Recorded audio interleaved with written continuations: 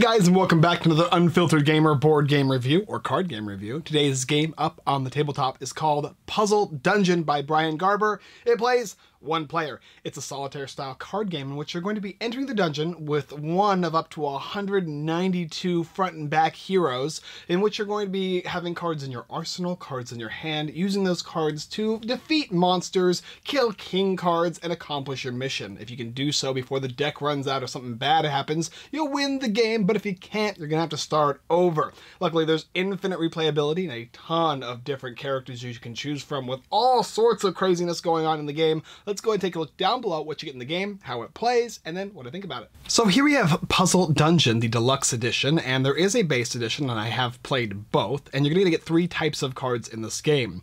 The first type of cards are the arsenal cards, which is this deck here, which are gonna have suits and numbers associated to them, and then you're going to have hero cards, which are all three of these decks and this single hero here. You're also going to go ahead and get monster cards, which are both front and back. The front side is going to be the base monster, and the back side will have the king or the elite monster, which will have these little crowns there.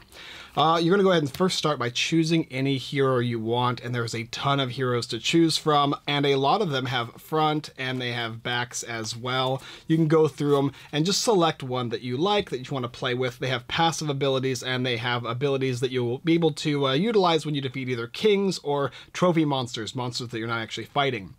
Based on what you choose, for instance, Brutus here, is what monsters have to be in the dungeon. For instance, this type of monster has to be in the dungeon, so you'll associate all of the cards of this type into the dungeon.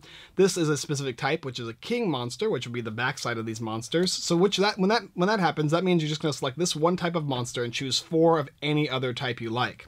If you're playing as Special Agent Fred, however, you would take the pyramid monsters, all of these like phantom monsters and these like snake type monsters, and then you get 2 others. So you're always going to have 5, but some of them are going to differ based on the hero you choose.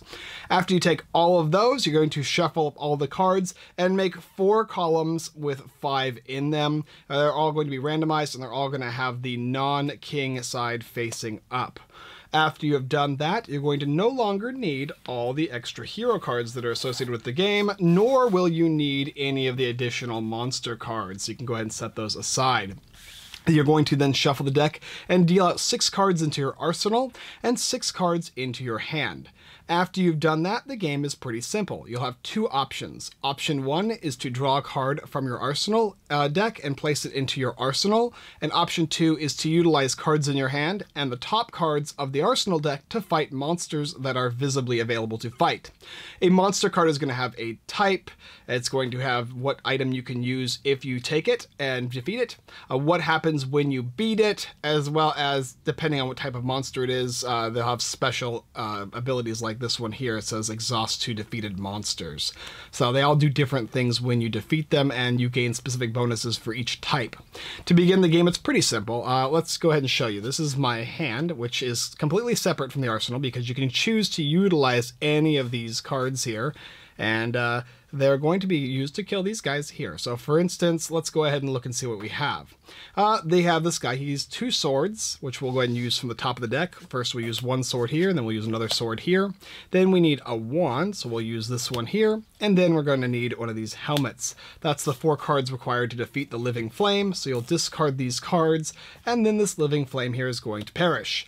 It says you may rearrange the front 6 cards of the arsenal. So if I want to rearrange the front 6 cards of the arsenal, I can go ahead and do that, but I'm going to choose not to. So I'm going to go ahead and put this guy to the side. He is now available to be used 1 time. He basically become exhausted, in which case I can utilize him as a hand. So after that, I can go ahead and choose a new monster if I want, or start drawing cards into my arsenal. Well, I'm pretty happy with what I've got here, so maybe I'll go ahead and fight this guy here. He's going to require a hand, and then I'm going to go ahead and use this wand here. And then he's going to need another wand and a sword. Discarding these things here to defeat this monster over here. Now it says, choose a suit. Draw each card in the arsenal with the chosen suit. So if you want, it's a specific ability, choose a suit. So I would choose hands, in which case these would all go into my hand. And this guy now becomes part of my ability to use him. So now I have 2 hands to utilize against these monsters. Now, to win the game, Brutus has to defeat 4 of these monsters and 2 of these monsters. These monsters are found throughout the dungeon. There's one here, here, here, and here. So if I can kill these 4 here, all I need to do is defeat 2 kings. How do kings pop up? Well, if the last monster of a variety or of a type is left, so for instance, if I had defeated all of these except for this little blue devil here, he would flip and become a king, in which case I could defeat him, and then that would count as 1 towards my king count. Also, additionally, the last monster in any column, it gets flipped over and becomes a king as well. So once you satisfy these 2 goals, you win. This guy also has a specific ability. This one says, after drawing your starting hand, you may discard up to 2 cards, and for each discarded card, you can move any monster to the front of the column. So I could have discarded 2 cards of my 6 if I wanted to, and I could take one of these monsters and I could have moved it to the front of the column. But of course, it's at the cost of cards. Once you discard cards, you lose them. So I can choose also to not do that. Another thing it says is down here, it says if you defeat a king, you can defeat any monster that you're not currently hunting. So if this guy was flipped over and he was this, and I defeated him, I can then also defeat this guy here because he is not one of these, which is what I need to defeat. So that is kind of how Brutus works. Now, of course, this is my hand. I got my monsters I can utilize, and I have no cards in my arsenal, so it's probably time to start drawing some. I got a lot of hands here. I don't need to worry about that card, so I'll leave it there. There's a wand. So now I have a helmet, a hand, a wand, but no sword. So let's go ahead and see if I can find a sword. Nope, there's another wand there. And there's another wand. And a hand. Oof, ooh, that's dangerous now. I still need a sword unless I have another helmet too. A helmet would help. There's a hand again. Another wand. There's a helmet, finally. So I can have helmet. I could do helmet. I could do wand. And I could do hand, in which case I would got a Reaper, which is one of my goals, and defeat the front monster of any column. So I'll put him aside. Any of these monsters I can go ahead and defeat. So I will choose to defeat, I don't know, this mummy over here.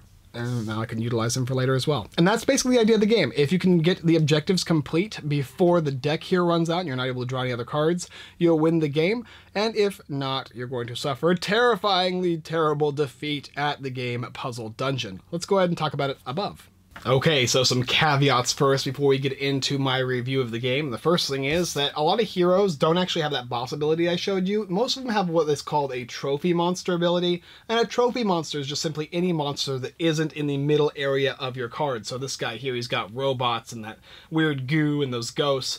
So if you fight something like, oh, I don't know, a bat or something like that, then you'll be able to use that trophy ability, and it has a specific ability on it that you can utilize. And monsters that are spent are monsters that have been used after you have defeated them. Monsters that are unspent are monsters that you can choose to turn sideways and utilize their bonus 1 time. Their bonus is at the top left of the card. Otherwise, though, that's basically the idea of the game. You only get 2 actions, a simple drawing cards and putting them into your arsenal. You can only use the top card of your arsenal when you're fighting monsters, along with cards in your hand that are used more freely. You're also able to choose pretty much any monster or hero you want, and there's so many heroes. Like, I'd love to give you an example of all the heroes in here, but there's just way too many. And each hero provides something different to the game and makes it feel a little different as well. I'll go ahead and read a couple, though, just to give you an idea. The Archer, for instance, you can attack the monster behind the front monster in a column. So instead of that front monster dealing with, you can choose to attack the monster right behind it. And then the trophy abilities, you can put any card used to defeat this monster on top of the deck. On the opposite side, it's another Archer as well, and it says you may only attack kings with cards in your hand. And wow, that's not so good. But whenever you get a trophy monster, you can reveal any king or draw a card. And finally, if you kill a king, you can ready 2 exhausted monsters. Ooh, that's pretty useful. Let's go ahead and look at something else that looks cool. How about a pirate? The pirate says you can use cards anywhere in the arsenal to attack the trophy monsters, and when you kill a trophy monster, draw an addition any card in the arsenal. So you can take arsenal cards and put them into your hand. What else? Let me look at another one. How about a Valkyrie?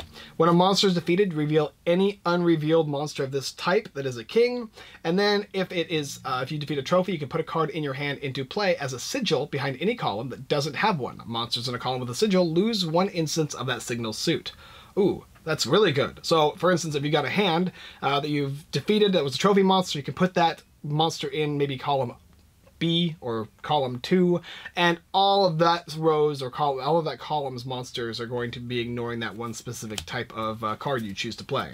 There is just so many. How about Sleigh Bells Santa Claus? After this is a pretty good one here. After you defeat a monster, open the gift that corresponds to the number of monster weapons used in the attack. 2, 3, and 4. So 2 is ready and exhausted monster, 3 is draw 2 cards, and 4 is trigger this monster's treasure ability twice. Wow! I like Santa. He's very, very giving in this game. Anyway, I think you get the idea. There's just so many things in this game. The deluxe edition comes with obviously more heroes and more monsters of different types and suits, which is really, really cool, but also not needed if you just want a smaller, condensed version of the game. This one's nice because it has pretty much a huge amount. The base game has an infinite amount of replayability, in my opinion, and this one has an infinite amount of replayability just because of all of the heroes. Do you need all the heroes? No, but is it really cool? Yes. I like games that are like this. It's very straightforward as to how you play. You put it on the table, you're playing it to bypass some time, and it plays very, very quickly. You either win or lose at the same time as maybe a game of solitaire would take. This is probably one of my favorite solitaire games I've played in quite some time, just due to the simplicity of it, as well as the fact that it reminds me of a game called Boss Monster, which has some really cool art. This game has all that style art as well. If you like those 8-bit style artwork, then you're going to enjoy this one. It's got a lot of humor in it, it's got a lot of different characters that you can choose from, and really it's just a game that you can pretty much play anywhere. The game basically sets out to be a replacement to solitaire, and I think does a very, very, very good job for those of you who are gamers and want to play something that's like that, but with a little more pizzazz, a little more monsters, and some retro feel to it. Overall, I really, really enjoyed myself, my time with Puzzle Dungeon, and I think you guys will as well if you like solo games, and you like games that feel like you're basically crawling through a very small makeshift dungeon. For those of you who probably wouldn't like this game, I would imagine anybody who's not a solo player game, somebody who's not into playing games solo may or may not enjoy this game. I mean, generally, I'm not a huge solo player, but this one, it spoke to me very well, so maybe it will for you, as well as maybe you don't like the art style. But otherwise, I think it's just a really solid game. I think most people are going to enjoy this one, as long as they don't mind just the amount of content they get in this. If you think there's just too much in this, you're not going to be able to play through it all, you might want to get just the base game. But overall, solid little game, Puzzle Dungeon. I really enjoyed myself.